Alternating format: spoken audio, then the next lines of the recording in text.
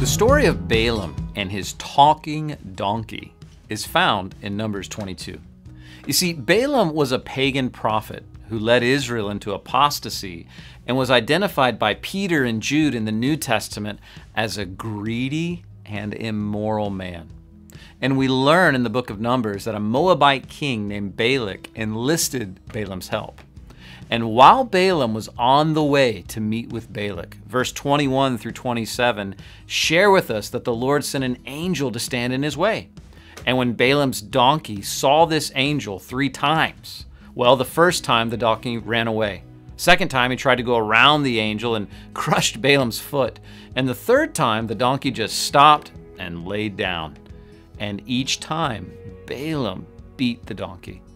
Now look at what happens in verse 28. Then the Lord gave the donkey the ability to speak. "What have I done to you that deserves your beating me 3 times?" it asked Balaam. "You made me look like a fool," Balaam shouted. "If I had a sword with me, I would kill you. But I'm the same donkey you've ridden all your life," the donkey answered. "Have I ever done anything like this before?" "No," Balaam admitted.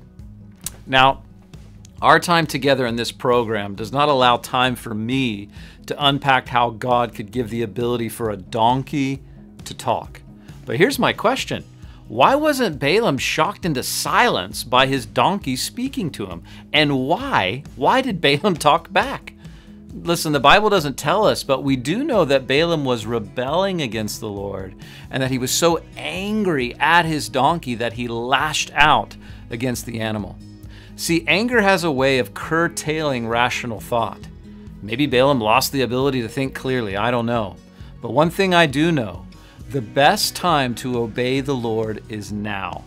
Not to be so far gone that God has to use a donkey to get your attention. You know, one Bible commentator commented on this passage in this way.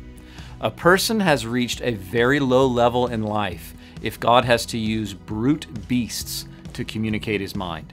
See, God can use a donkey to speak, but don't be that guy. Allow God to speak to you by His Spirit, through His Word, in concert with the people He's put in your life. Let me leave you this morning with a better way for God to speak to you and to me. 2 Timothy 3 says, "All Scripture is God-breathed and useful for teaching, rebuking, correcting, and training in righteousness, so that the servant of God may be thoroughly equipped for every good work."